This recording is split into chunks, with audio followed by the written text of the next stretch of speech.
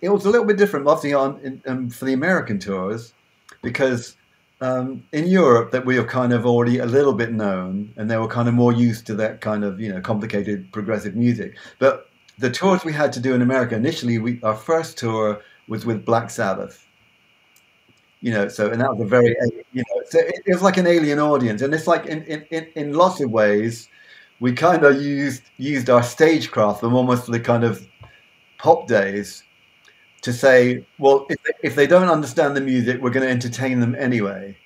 I, it wasn't kind of spoken about, but it was just like the underlying feeling that you have to sell this. You can't be po-faced and think they're going to accept it, because they just won't. And this is You didn't discuss that. That was just your instincts. yeah. We never discussed it before or since, actually. But it's just my feeling was that we had enough kind of stagecraft that we could actually sell what we were doing, to a potentially hostile audience. And then I imagine once you actually started more regularly performing for people who liked you, I'm sure a lot of those instincts still held. The thing is, on that tour, let's say the first part with Black Sabbath, which is like a total metal crowd who were not particularly interested, but curious enough that we were performing. And then after that tour was finished, we offered the first Jethro Tull tour we ever did, and that was a much more amenable audience. And in fact, that was absolutely, I mean, it was really a big break. We were managed by the same guy, Terry Ellis at the time, so it kind of came together. But I mean, they loved us. I mean, Tull loved us just for the fact that we're probably the best warm-up act they ever had, and they were kind of secure enough in their own ability to they were never, because some acts were really kind of like to the opening, you can't have a sound check, you can't do this, you can't do that, stay there. Well, once they hear you sound checking, they know, wait a second, we can't let these guys get away with everything because you're so good. Right. Yeah, but Tull were totally supportive, and they enjoyed the fact that by the time they came on, the audience was like totally into everything. So, well, I think Ian, more than a lot of people, probably have a real idea about crafting the entire evening from start to finish, and really appreciated what you brought to the table there, because what a great night of music. Yeah, and it felt that way. It did. Yeah. First of all, thank you for taking the time to do this. The new Freehand remix is wonderful. It really is. I feel like it's an achievement. And Noah's video in particular is unbelievable. I know that you've done a lot of the video work on the previous releases, but did you and Noah work together on this, or did Noah kind of just take it and run? No, he took it and run. He ran rather. So yeah, no, it's like his thing. He wanted to do it, and I kind of put it together after the fact. But it's like no, it's like I can't take any credit for that. It's all Noah and friends of his who donated other kind of bits and pieces to the whole thing. There's so many great Easter eggs in this video, and I thought, oh my goodness, Ray really upped his game, going from the previous release to this one. Then I saw Noah's credit at the end, and I thought, oh my goodness, that's really awesome to see another Shulman in the family taking on the Gentle Giant, torch. No, Noah also put together the Proclamation fan video, didn't he? Yes, he did. Yeah. So yeah, he's obviously an extremely talented guy. No, he is. That's his gig. So it's like my only really participation, well, apart from the little bit of performance we did for the Proclamation thing, was so fun. Yeah, he sent me he said, can I sort out the audio, which is like I think he sent it, there was like 100 and something tracks.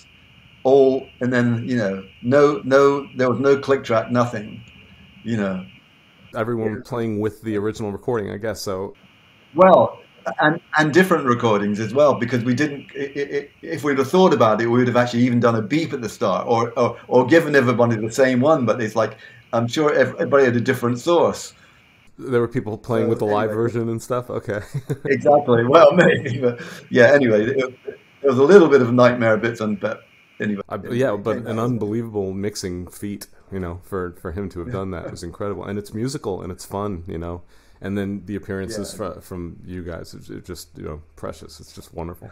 That video was a game changer. I feel like it really brought Gentle Giant and its fan base, you know, together in a way that just couldn't have been possible even 10, 15 years ago. You know, YouTube is that's still right. really recent, but Yeah, just an unbelievable effort. I suppose. Yeah, I suppose one of the only benefits of the lockdown, you know. Yeah. Really. Yeah, and Mike's locking himself down recording a new album. So. Obsessed, you know, but you've got the time to be obsessed. Yeah, so after comparing, I sat down last night and A-B'd the original mix with the new Steven Wilson remix. And particularly in On Reflection, you can hear the taiko drum, you can hear the xylophones, like the instruments just take this new level of depth. There's way less hiss, there's more isolation. It just sounds like a brand new recording. And I just wanted to hear, like, obviously I didn't spend a decade touring with this music and, you know, obsessing over it like you guys did, but what is your experience hearing these remixes? Well, in fairness, I never listened to us ever, in general. I mean, when we put these releases together, it's almost like an academic exercise, and I usually send them, you know, because I'm quite close with Steve, and you know, I do his stuff and everything, so it's like when he sends me the mixes, I always send them on to Kerry and Derek, say, have a listen through, see what you think, anything. And in fairness, I think a lot of it's when he does the remixes, a lot of people give him very detailed notes, very specific to different parts. But our attitude has always been, no, you know, whatever you hear in there is relevant, because, you know, if we get obsessed, we'll go back to how we thought about it, and it's like he brings something totally different to it. And we love that. We love the fact that he brings something different to it. He doesn't try and mix it in a modern way. He's very kind of respectful. Only uses kind of emulations of even the effects we would have used then, you know, like the plate reverbs and, you know, the stuff that would have been available to us. He doesn't go ultra modern on it. I would probably. I'd be kind of sacrilegious and go, to hell with it. We're mixing it in 2021. So it's like, you know, mix with what you got, but you know, he doesn't do that. But it brings a kind of airiness and an openness to it, I think. But that's any mixer would, you know, I think, you know, Mike will know, it's someone else's ears. It's nothing. The equipment is secondary to, you know, even when it comes to mastering or whatever, it's someone else's ears, and that's what you respect. It's such a pleasure to listen to. I mean, it's more than you know, having listened to the album for however many years, 45 years or whatever it is, and getting used to that sound, and then to hear it really sounding like a performance in some ways for the first time. When I think about the original mix, it's like a series of set pieces. It's almost like constructions. There's something almost intimidating about how expert it is, and it's tempting, you know, honestly, you know, from a listening standpoint. And it's tempting to think of it as, you know, more than human in a way. And then when you listen to the new version, it's just a performance, obviously with overdubs, obviously very expert use of the studio, but you can really feel the performances more. And everyone is just on fire. You know, I think that's kind of like peak studio performance period for Gentle Giant in some ways. The playing on the album is just quite unbelievable. Yeah, it's pretty good. I think, actually, to my ears, I think it's slightly tighter on Interview, the next album, although the music it goes a bit more obscure. But I'm just, because Steven's also he's kind of done preliminary mixes for Interview as well, which would be coming eventually. But and when he sent me those, I thought, this band's pretty tight. You know, it's like, and I didn't feel that with Freehand particularly. It felt a little bit not quite under rehearsed, but there's certain things we might have picked up if we'd have played it a little bit more before the recording. I don't know. Well, I don't know if Steven is moving things around, and I don't think he is. I don't think he's taking that much of a revisionist approach, because to listen to the music, I mean, listen to it with headphones. I think some of your feeling about it is colored by the way the original mix sounds, which in some ways makes the band sound loose. And like there's very many peculiar rhythms on the album where it sounds almost like we're not quite sure where the downbeat is in the original mix. In the new mix, I'm hearing the bass and drums locking on every one of these time changes, and you realize no, it's not loose, it's not sloppy, it's incredibly sophisticated, and I just couldn't hear it before. I agree with you that Interview is terrifyingly tight, and also that's just a terrifying album because almost every song has like some real abstract, real angular thing in it, and so that album just kind of feels like pow pow pow, and it's great. But Freehand is beautiful. It's really beautiful playing and really beautiful compositions, and just a beautifully paced album from start to finish. Great songs. Personally, I think it offers it better than we did because we only had a certain amount of time and opportunity and really resources to make it as good as Stephen has done it. But Stephen has a fantastic ear for what Gentle Giant had done. Ray knows way better than I do, but I think the sound of the remix of Freehand sounds great, actually. I mean, the individual instruments are much clearer and more separated. And so you can hear sort of the arrangements much more sort of with a clarified way, to my ears anyway. I mean, I think it's better than the original. So what do I know? I'm just sitting here in my study, and I like the album too. So that's even better for me. I'm always really struck when I listen to Giant recordings how earthy your vocal approach is, both in the sound of the voice and also in the lyrics, and it's really it's distinct in that way from other what are thought of as progressive bands at the time. It seems more grounded, more connected, and just also the sound of your voice as an ingredient in the way the band sounds on record. And I'm loving that in this remix, and I'm curious about your take on your own lyrical approach. From my point of view, the big difference is when Phil was in the band, and they it was split between Phil and Derek, who did the lyrics. Phil was very much influenced by literature, and always wanted to relate things to literature, where Derek's approach is much more abstract. It's like it came from just ideas, and so take it away. Well, Ray basically has pinpointed what lyrically we did. I mean, when Phil was working with me, we worked together, and he wanted to bring in some of the lyrical content which was based in literature, which is great. I mean, we loved that too. But I think my content, if you like, it was more based on ideas about feelings, politics, things which were I guess not abstract, but they were real. But they weren't. I mean, they were certainly not Moon and June and We Love You and She Loves Me and everything else like that. It was really much more based on a kind of reality which was going on personally and politically and sociologically. It's pretty acerbic.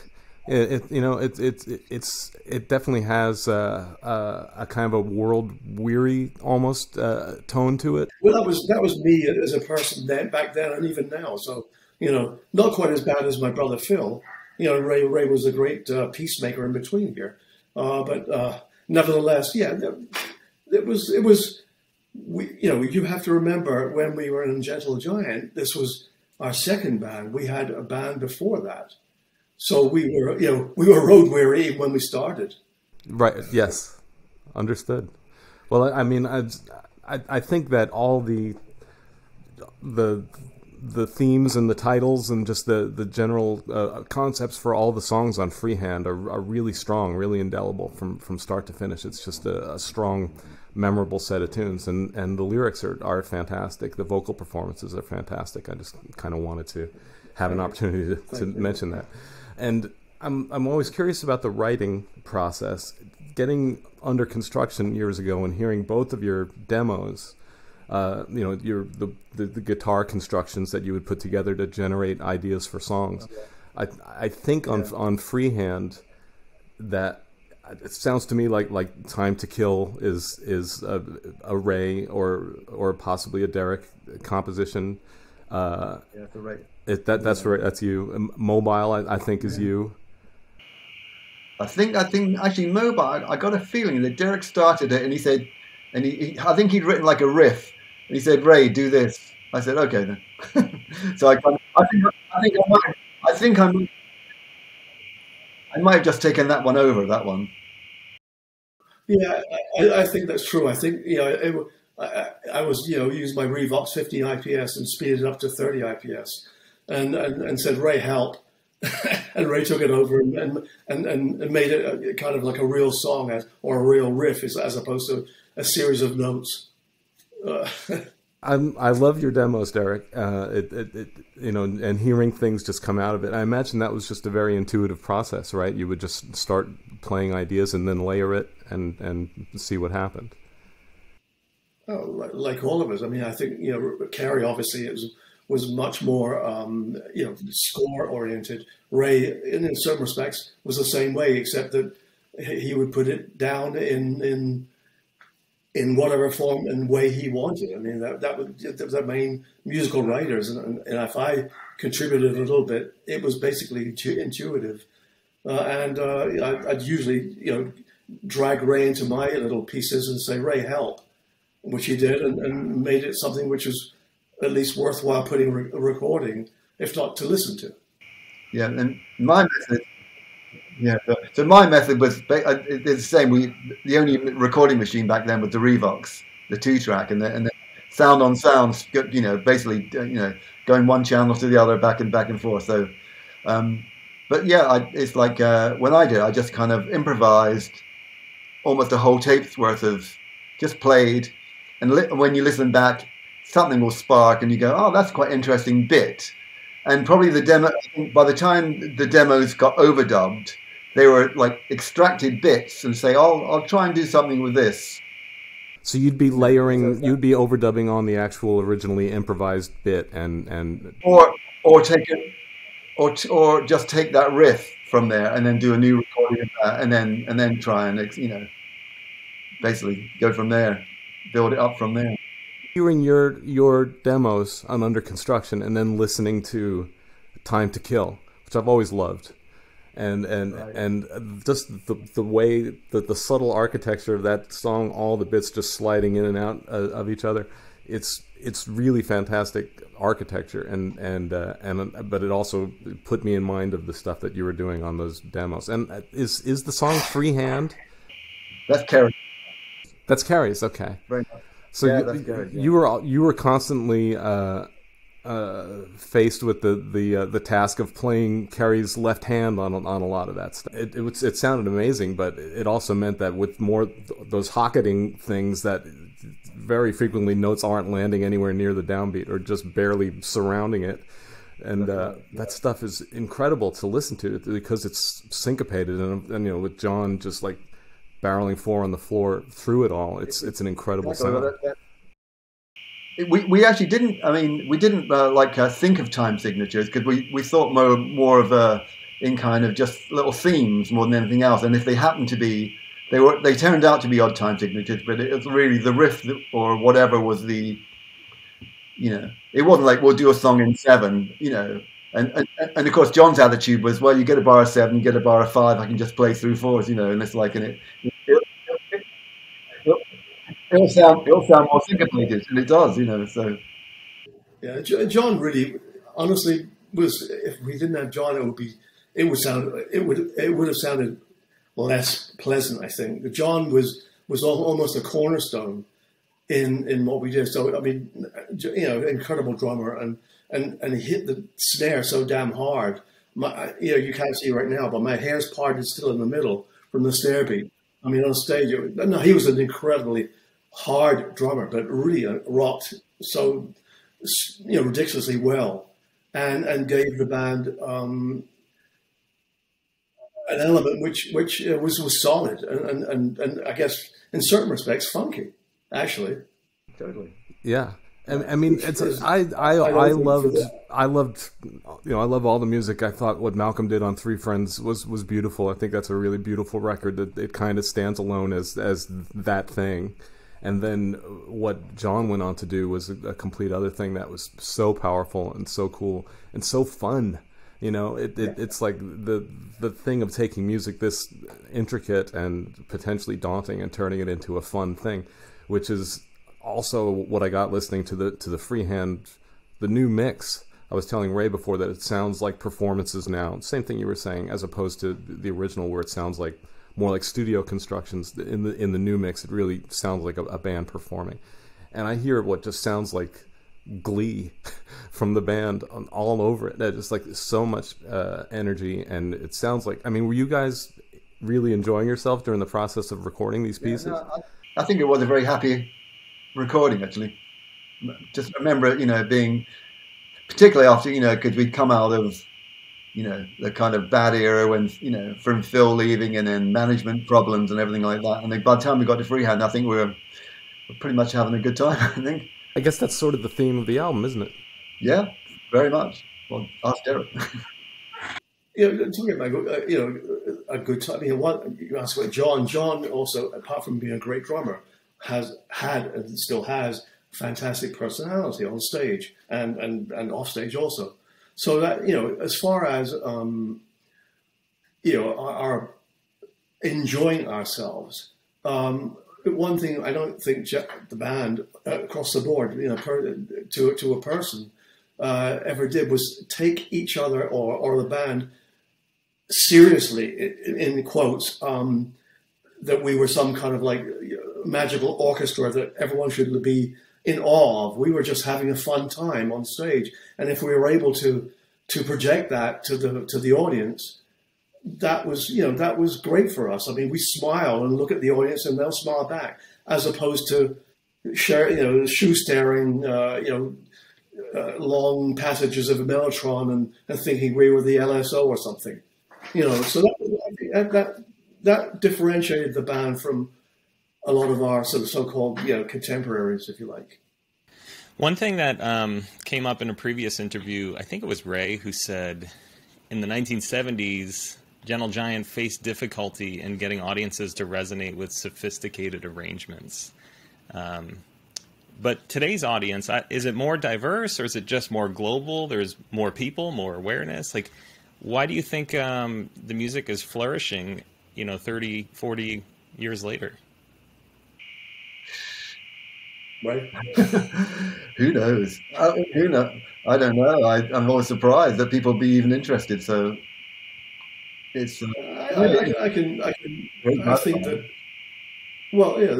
I think part of the reason, obviously, is the ability for a lot of people to hear the music for the very first time, and young audiences who weren't even born when we broke up are discovering the music through the social media outlets, you know, the YouTubes and the Instagrams, and, you know, not TikTok yet, but, you know, thankfully, but excuse me, but Facebook and everything else, and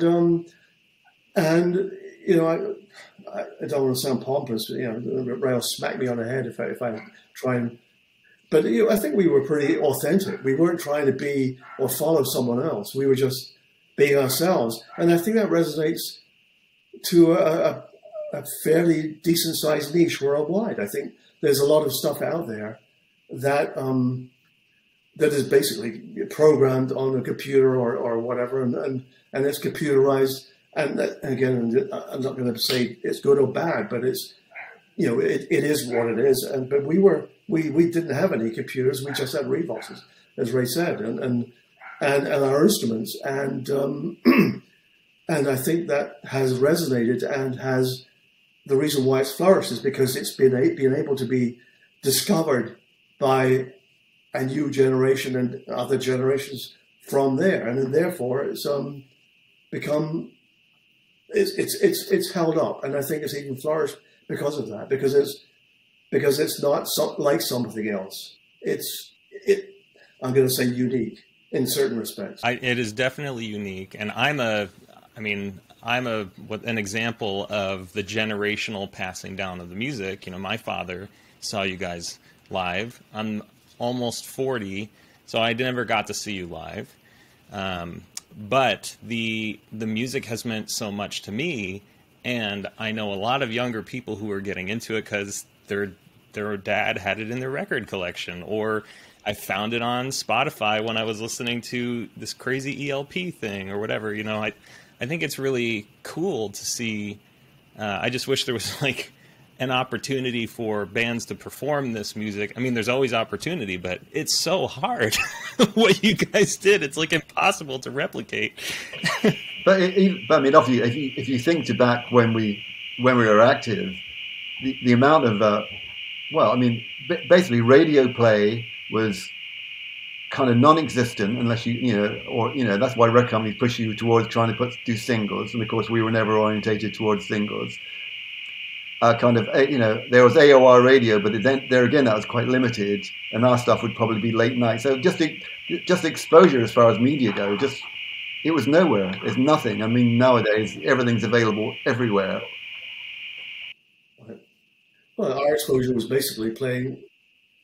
Yeah, our exposure was basically playing to an audience, and that's what we did. We gained our fans by playing, by touring, and made a decent living. I mean, we weren't ELP or ES, but certainly we were in certain areas. We were, had a really good following in Europe, Italy and Germany and Canada was a very, very big market for the band. So we were able to tour and have a fan base that would come to see us, and we were able to pay our bills and put bread on the table for the period of time. So that was our exposure, as Ray said. It wasn't radio or social media or anyone or any sort of tastemaker saying, well, look at this, so really is our fan base. Speaking of social media, Derek, there's a quote of yours that I have used many times over the years. I've spent 20 years in the software development industry, and at some point you said, musicians are no longer the celebrities in the music industry. Computer programmers are. I'd love to hear kind of where your thoughts are on streaming and Spotify and, the role of computers in sharing the music. Because obviously, people are hearing about Gentle Giant, but you also have record executive experience. I'd love to hear your current thoughts on, streaming and social. Ray, you want to answer that first? Well, I mean, I don't think people get a fair share of what's the kind of revenue as far as that goes. I mean, it doesn't really affect us because I think our streaming is probably the least of our exposure. People actually still buy the physical products we put out. It's just in the nature of our kind of era of band, But how a modern, how people, it's like basically groups of people get together in exactly the same way as they always have. They meet at school, they have, the same interests, they form a group. That will never change. But and then kids have to be so much more savvy about getting their stuff out there. We never even thought about anything like that. It was always like, get signed by a record company, they'll do a job for us. And it's just a totally different world. I'm not sure. Perhaps we would have, if we came out in this era, we'd be exactly the same. We'd be, one of us would be savvy enough to kind of, Well, I guess Derek was always ambitious, and Phil was always ambitious enough that that kind of carried a lot of the weight too. So. You ask how we feel about it. I mean, we shrug. Well, I shrug anyway and say, "Listen, this is what it is," and you can't fight progress, and it is what is happening is progress on whatever fronts. I mean, but I don't think that, to be honest, I was speaking to a producer yesterday, very well-known guy, and we were chatting about today's music and basically it's about production and presentation and entertainment, which is again, it's nothing wrong with it, but I don't think we would have fit in today's world at all. But as far as streaming and all that other stuff is concerned, what it's done is diluted any kind of gatekeeping, I guess, and it's much harder to really find out who is really good and who is not really good, because it's now, as opposed to YouTube and Facebook, now it's TikTok. And if you're not good in TikTok in 5 seconds, then you're not good at all. And those TikTok stars, God knows how long they'll last. But honestly, I don't, I'm going to sound like an old curmudgeon, but which I am, by the way. I don't think there's a handful of artists in the last 15 to 20 years that you'll look back in 100 years or 50 years or whatever it is and say, wow, they were really like the leaders of classic music. Meaning classic. I think I'm not sure I totally agree with that. Well, I mean, we argue amongst ourselves. I'm not saying that there aren't leaders in. I mean, I think in the same way as Ray, probably in certain respects, that some of the hip hop world is. I'm not. Ray has a difference of opinion, which is good actually, because that's how we work. But I'm not very. I don't think that having a formula on a machine, which a lot of producers do, and they fit in their artists into that formula, and those formulaic, scientifically based formulas become the popular songs that are hits right now. I mean, I'm amazed, to tell you the truth, and this is me just being in the other side of the business, how little musical content are in the big hits right now. There's no choruses. There's no B sections. It's all about the riff and the song and the.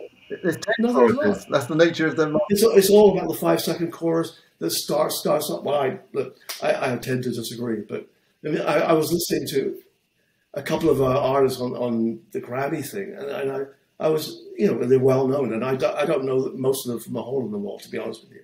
But I was listening to the music, and I was thinking, well, where's the song? But people who listen to Gentle Giant say the same thing, of course. Which is we're much more oblique, but that's my opinion. And Ray, you give your opinion, please. Who more modern artists that you're listening to, and counterpoint. Well, no, it's not really. It's like, I mean, I listen to all different stuff. There's no particular one. I like a lot of hip hop music because I like the arrangements. I like what they do. I like the beats. Are you familiar with Flying Lotus? I'm not. No. He's a phenomenal producer, musician. I think he was related to Alice Coltrane, and some of that has trickled down into what he does. Huge fan of Gentle Giant, and I'm. That's funny enough. We've been sampled by hip hop acts as well. It's like which is pretty nice. It's. I think the reason to go back to what Anthony was asking, why does the music have any kind of life 40 years later? It's incredibly. It's badass. The fact that this music, which is so filled with so much content and is so daunting in some ways, is executed with such calmness and such confidence. It doesn't come across as blustery. It's unpretentious. That's what makes it cool. It's filled with all the content you could possibly want, and there's a huge subculture of young players. You've seen these people on YouTube. It's just ridiculous, the amount of facility, and the great respect amongst It's always been this way. It's a smaller subset of music fans, compared to the people who are buying the top 40 or the top 3 or whatever. But the reason why your music is enduring is because there's always going to be people who really respect and get off on hearing music of great intricacy, executed with confidence, and Gentle Giant is like exemplary example of that, I think. Yeah, just to carry on from what Ray has said. It's interesting for me that the hip hop world, we've been sampled quite substantially by some interesting. I think that you're right. Interesting people who have an interest in kind of oblique music. For instance, in the last year or year and a half, Gentle Giant's been sampled on 3 #1 albums, and Run the Jewels in particular. They had their song. I can't remember what it's called, but it was the lead song on Black Panther, and they sampled Knots. Common had sampled I can't remember which one, and Tribe Called Quest. But this world has been very interested in our band, and I went to see. In fact, when I went backstage because of my other side of the business with Ann Wilson of Heart, and that was a couple of years ago. And the Roots guys were there, Amir, the Questlove and everything else. And it's just as a sidebar here. And when I went backstage, poor Ann Wilson was supposed to sing with them, and they came towards me and said, "Man, are you Derek?" And they loved Gentle Giant. I said, "Kerry and Ray," and wow. And they were taking pictures and asking for my autograph. I just heard them doing Advent of Panurge, the Roots playing Advent. Look at my friends on the Jimmy Fallon show. Have you heard this? No, I didn't. Yeah, they actually did the Look at My Friends section of Advent of Panurge as play-in music for somebody on the Fallon show. I can't even remember who.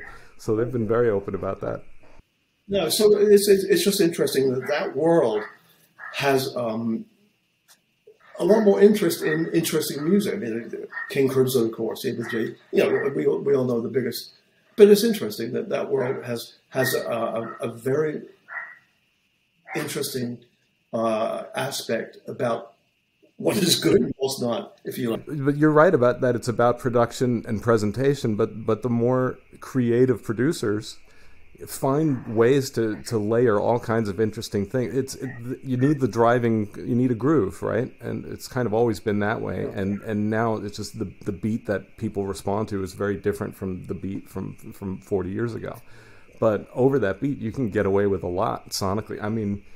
To Pimp a Butterfly by Kendrick Lamar, to listen to that album in headphones, it's like listening to We're Only in It for the Money or something. It's so layered. There's so much going on, and it's so sophisticated. It's incredible. It's also his jazz influence. It's just incredible. Yeah, and Thundercat on bass, who's one of the most phenomenal musicians on the planet, and there's a lot going on. Yeah, that's why I'd never ever. Because it's not like they're not as good as our day, because that's just like totally not true. They're equally as good, if not. And also, kind of virtuosity always gets better. It's like modern musicians are incredibly accomplished, much more so than in our day. You think back on the first time you heard Eddie Van Halen, and you think you can't do that. You can't do that on a guitar. What's going on? And now that's in the water supply. Every kid can do that. That's right. They learned that at rock school. Mm-hmm. Yeah, so I don't want to eat up too much of your time, but I'd like to get some maybe rapid fire questions. Ray, your bass tone on this album is unbelievable. Do you just plug straight into the amp with the Fender bass? Is that it? That's pretty much it. Yeah, there's always a DI as well, but it's usually a bit of both. Okay, and then so you mentioned interview remixes potentially, sometime in the future. Is that it after, or is interview the last one as far as you know right now? Oh, he's also done preliminaries on The Missing Piece. Oh, very eager to hear that. That's an album that will benefit from a new mix, I think. Yeah, it does. I know it's not Ray's favorite album, but I like the album a lot personally. We just got the rights back to Civilian.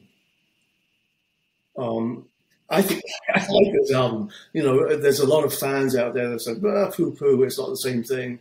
This is a different band. We're not playing 9/4 or 13/7 or whatever, but but I think it's a really good rock album. Sorry. You know, and one of my favorite tracks of Gentle Giant, this is me, not probably the rest of the guys, is Inside Out. I think it's great. And we have that, so we're going to be putting that out this year. I don't like that album, but it's actually more my it's more my participation and how things were at the time. I think it was a very weird time to record and a weird place, and that's probably affected your Ray's kind of like outlook about. There are certain albums. I mean, for instance, The Missing Piece, we recorded in Holland. I hated being there. I mean, it was awful personally for me. For Ray, you know, it was better, but I just hated being in the middle of nowhere. It was Hill-Varrenbeek, right? Yeah, Hill-Varrenbeek, yeah. Well, yeah, it was awful. I hated being out in the middle of nowhere in Holland. God, I couldn't get back quick enough. All right, and Gentle Giant friend Dan Bornmark wanted to know who wrote the melody to Time to Kill. I'm just trying. It could be me and Kerry. I think, right? I think I write some of the melodies as part of the arrangement, but then they get, because obviously their lyrics come as well, then they get kind of extrapolated. They kind of get. But I think that was a combo, right? Wasn't it? That one.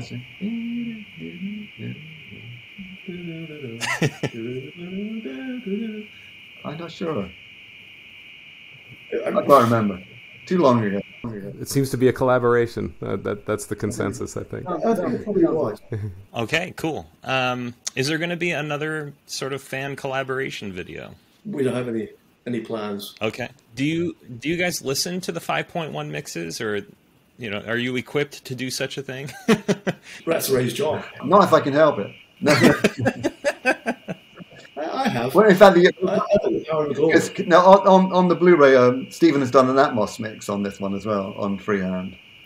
So I haven't heard that yet because I don't have an Atmos set up.